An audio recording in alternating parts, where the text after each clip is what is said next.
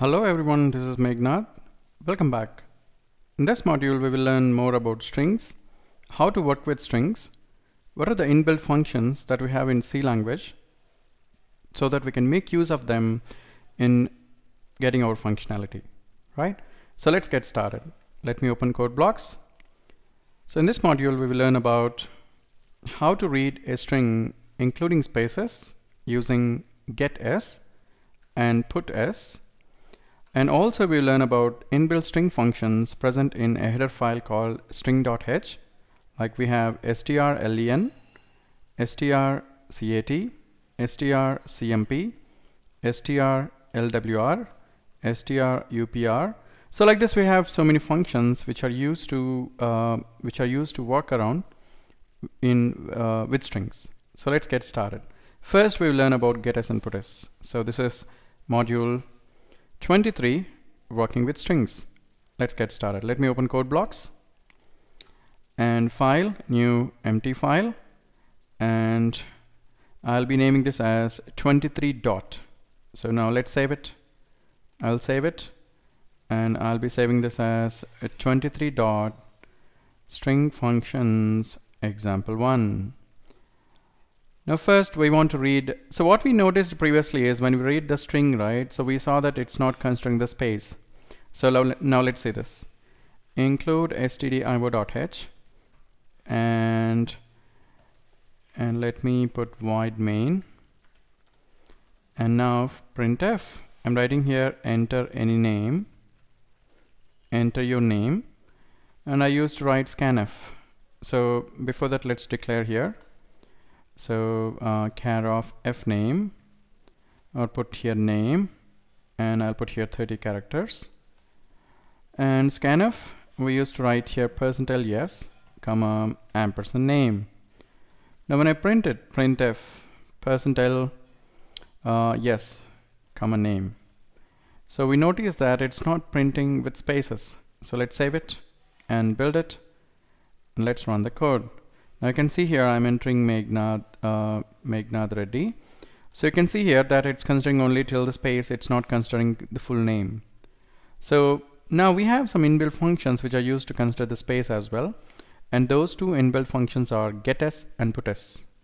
Now that's also present in stdio.h. Now what we'll do is, now let's remove these two, and now I'll write here getS and I'll write name, and then putS, I'll write name. So let's see whether this works or not. Let's save it and build it, and let's run the code. You can see here enter your name, I'm writing here my name with space, and you can see I'm getting it. So getS is a method which is used to get the name, get a string from the user including spaces, and putS is a method that will print the name including spaces. If you want to print it, you can print it. Right? So we just learned about how to use getS and putS. Now in the second example that we are going to do now, we will learn about inbuilt string functions that are present in string.h header file. Now let's save it. Let's close it, and now new empty file, and I'll save it. I'll save it as 23 dot string functions example2.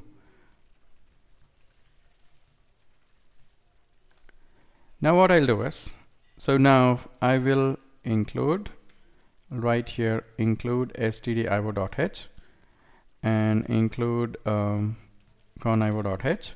Now we are going to include a new header file called include string.h, and void main and printf. So now I'll declare character of char of f name of 30 characters, and comma l name of 30 characters.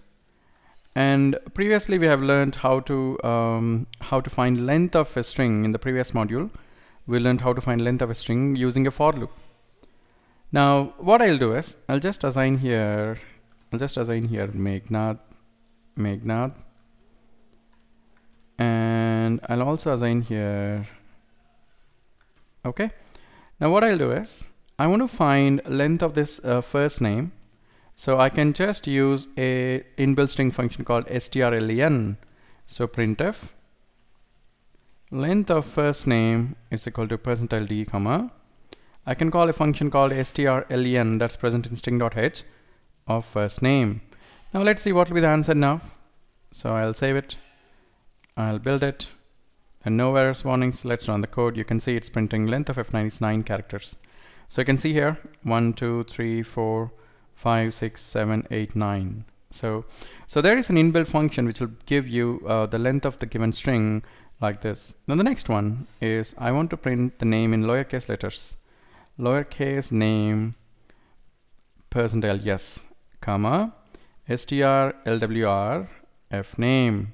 Now see what happens. I'm just typing strlwr. Let's build the code, and no errors, no warnings. Let's run the code.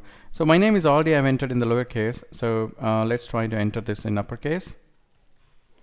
Now yum alone I have typed in uppercase. Now let's say this /n.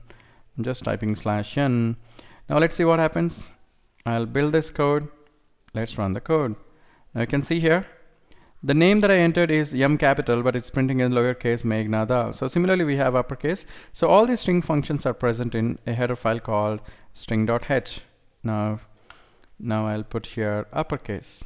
So to convert a string into uppercase, we have a method called strupr. So that will convert to the uppercase. Now let's save it and build it. There are no errors. Let's run the code. You can see here all in uppercase.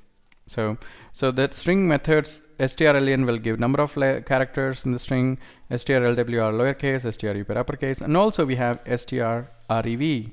So printf reverse of string, we have something called, now for reverse of a string we have strrev of f name. So that will print the reverse of a given string. So let's save it and build it. Let's run the code. You can see here it's printing in the reverse order of the name. So whatever I have in my name here, that's printing in the reverse order, right? Similarly, we also have printf. I want to concatenate two strings, right? So full name percentile yes, comma strcat, that's used for string concatenation, f name, comma l name. Now let's see what happens now. So I'm using a function called strcat, which is used for string concatenation. It's actually concatenating my first name and last name, and it'll print in place of %yes. Let's see now. I'll build this code, and there are no errors warnings. Let's run the code. You can see here it's printing here full name. Now let me because it's reversed, right? So it's actually printing in the reverse, right? So I'll just change it once again. strrev of f name. So I'm just changing it back, right? So now what I'll do is I'll save it and let me add /n's here, and let's save it and build it, and let's run the code. You can see here it's printing my full name Meganadha Reddy. So the function that's used for why I've done this strrev is here I'm reversing it. I just again reversed it back so that I can concatenate it here. And we also have one more method to compare the strings. So that is strcmp. So printf, I'm just typing here percentile d, comma strcmp of f name, comma l name. Now what this strcmp will do is, so let's try to see now if two strings are equal, abc, and I'll write here abc. So strcmp, if two strings are equal, that will return 0. This will return 0. Now let's save it. Let's add a couple of slashes here. Now let's say this. I'm saving it, and let's put after this as well.